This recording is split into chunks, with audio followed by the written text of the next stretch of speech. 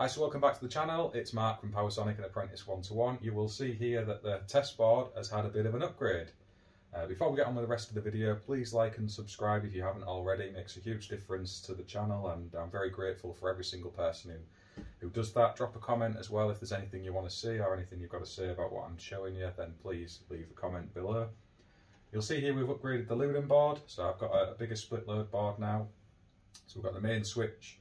There's the 40 amp MCB for the surge protection device, and again this is the pretend intake, so we're not factoring in that this isn't actually the intake, but type 2 surge device.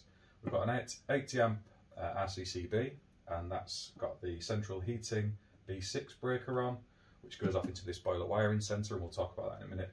And then another 80 amp RCCB at this side, which has got the lights and the sockets on, so the emergency light and these sockets here.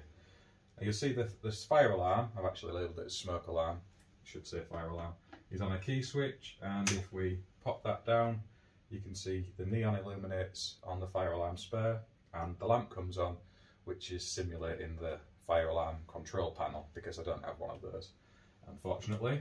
If I pop the power off to that as well, that allows isolation at this point, and of course we can get test readings and things from here. I've used FP200 into the consumer unit as well, and we'll have a look at that in a minute as well.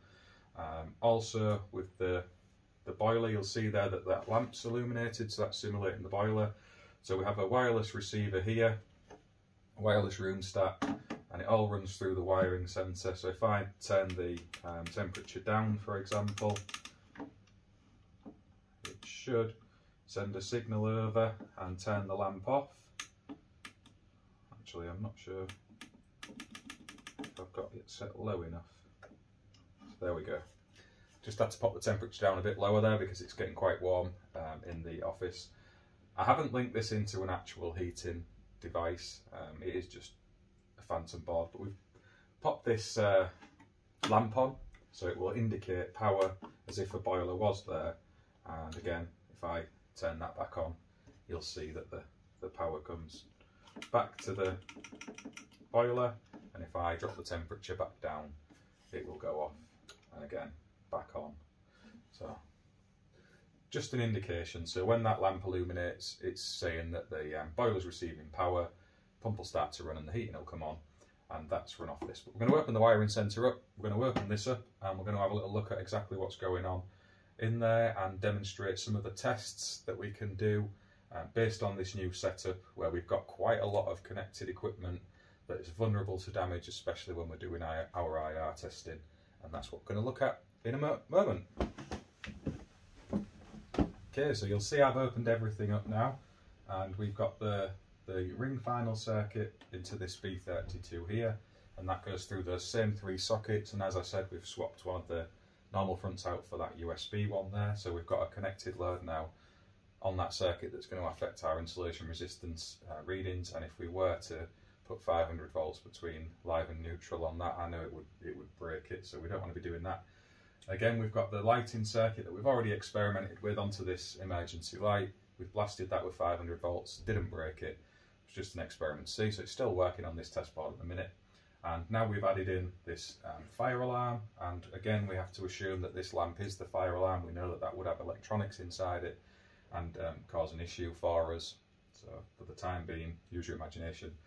Again, now we've got the boiler control panel, and this has electronics inside it, so we're going to get some issues there if we start insulation resistance testing that. And of course that's your boiler at the end of the circuit or in the system, and you don't want to be putting your 500 volts through that between line and neutral either. So effectively every single circuit on this board now is affected by that, and it will drag the readings down and potentially break things. And it says in guidance note 3 that the acceptable method of doing insulation resistance testing in those circumstances is at the reduced test voltage of 250 volts, and by joining your line and neutral together and testing to earth. So in this case here, we've got the smoke alarm circuit in here, which is the fire alarm, and its equivalent neutral is up in this bar here, so the main neutral bar. If I am to pop that out and pop this out, So they're both together now. I've set that up now. We're on the earth bar and we are on line and neutral together on this fire alarm circuit. You can of course leave it in the off position, so it will just test up to the switch, and the neon's not going to affect things as regards that, but we've bridged out anyway. So if we pop it onto insulation resistance testing, I need to turn it down to 250 volts and let it know that we're measuring between line and neutral and protective earth, so it knows we've made that connection. And hit the test button, and it's applied the 250 volts, and it's showing we have above 500 megohms of insulation resistance, and that's with the line and neutral together and the CPC. And we've done that to prevent any damage to our electronic equipment here in the fire alarm panel, but we've also got this neon. Right, so we can split these apart as well. And on the fire alarm circuit here, I can test between line and neutral. Isolator's in the off position, so this is going to test the cabling down to the incoming terminals on this fire alarm isolator, and you'll see it measures above 500 megohms. Now if I was to switch it into the on position and repeat that test, you'll see the neon and the lamp illuminate. I'm getting an insulation resistance value of 0.22 megohms. And both the neon and the lamp came on. So if we repeat that again, you'll see it's essentially providing power to the circuit and also measuring low insulation resistance, because it's running through that neon, running through this lamp, and giving us a reading that's saying that the circuit's faulty. So you need to have that in your mind, that even if you are testing between the line and neutral and you're doing it at 250 volts, so you're not likely to cause damage to something, your results are going to massively be affected by what's connected in the circuit. And of course, if this is a bigger installation and we've got a load of emergency lights and a load of USB sockets and whatever else connected in, you can't realistically be expected to dismantle the installation at a periodic inspection. So you would join your line and neutral together and carry out that test, and that's in guidance note 3. And yeah, I'm going to pop this back together again now, and then we'll have a little play around inside the new wiring centre. Okay, so I've popped the cover back onto the consumer unit, turned the power back on. I've left this isolator in the off position because it was blinding me. I'm just going to pop this lid back down now using my crafted lid support system, and I've got the TIS 859 just to show you exactly what's going on here. So this is the earth point, so we've got a DIN rail and some connection points, and we're simulating a wiring centre. And you'll see here we've got the earth, the neutral, that's the line, and that's the switch line from the receiver. So we bring line, neutral and earth into the switch fuse spur. It then pops up into here, so we've got the earth point, the neutral switch from the spur and the line switch from the spur. So if we isolate this, all power off, all the power goes off in here, and I can demonstrate that if I jump on the neutral here and the line. I don't know if you can see that on camera, but it's lighting up, I'm getting that vibration and it's showing me there's power there. If I then turn that off, that disappears because we've removed the supply. Turn it back on and it does the same again. And just to prove that we've got an earth, you can see it's doing the same there. And these earth DIN rail connectors are actually pretty good because they clamp onto the DIN rail and provide an earth onto that as well.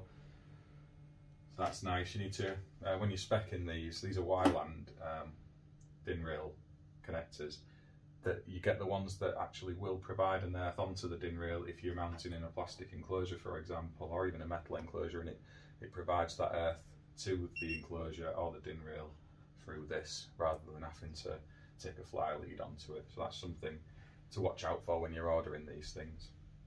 Now we'll just wait for this to power back up and get itself connected, and you can see it's done that. So if I pop the phantom controls down, we've now turned the boiler off. So if I go back onto the neutral terminal on this connector here and measure onto the line coming in, so this is straight out the spare, that's giving us voltage now, just to show we have power there. Now if I pop along to the next connector block, that's the switch line, so we bring in power into the spare, that's then been brought to this first line connector, and it pops out the top of there into this receiver for the heating system, and when that is switched, it then applies the line voltage into this final switch line connector block and then out into this lamp or boiler. So if I pop that back on again, you'll see the lamp illuminates and the TIS859 shows we have a voltage there. So that was just really to try and run through exactly what we've got set up on the board. And again, if we was to do an IR test on this circuit, you would have to do your line and neutral together if you were leaving the isolator in the on position, because your boiler circuit would be taking damage if you was to test between line and neutral.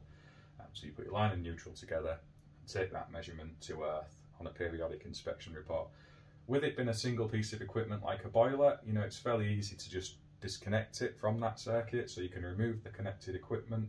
But if you are doing that, keep in mind the heating controls and other equipment that could be damaged by that insulation resistance test. Even now, the valve control modules, so your 3-port valve electronic switches, they all have electronics in there, and if you start toasting them doing insulation resistance testing, you're not going to make yourself very popular with the homeowner, for example. So make sure that if you are disconnecting, you know, that the spare you isolate actually does take out of circuit all of the connected equipment and not just bits of it, because sometimes, especially when the plumbers have wired heating systems up, it's not always as you think it should be. So that's worth keeping in your mind there. And again, if I now pop the temperature down on this, so I can bring that up a bit closer, we've dropped it down to 12 degrees, and that's turned the heating system off. Now obviously with these exposed terminals, I've tried to keep it as safe as possible, so I can't get my finger in any of these to receive an electric shock anyway, but I am used to working around live terminals, carrying out testing. I'm using the appropriate GS38 probes and making sure I keep myself at a safe distance from those. And you know, when you are fault finding, especially with heating systems, you're not often hunting a fault on the cabling or something that's gone wrong in a sense that we might appreciate as electricians.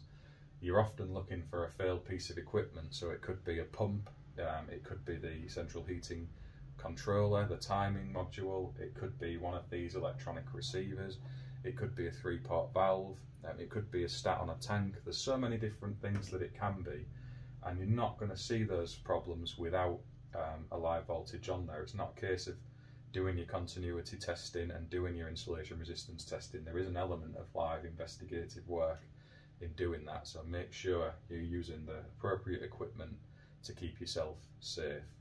And that comes down to just the way that those systems work. You know, they don't switch over into certain positions without voltages applied.